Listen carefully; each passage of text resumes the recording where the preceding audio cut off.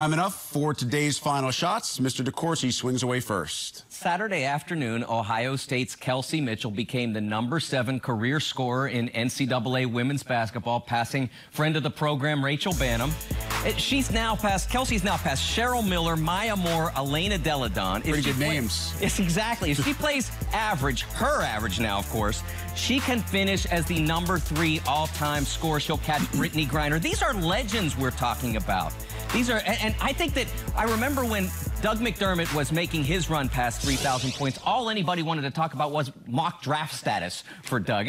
Look, we're seeing history now with Kelsey Mitchell. Appreciate that. She's going to be a legend when she's done, and people are going to be talking about her.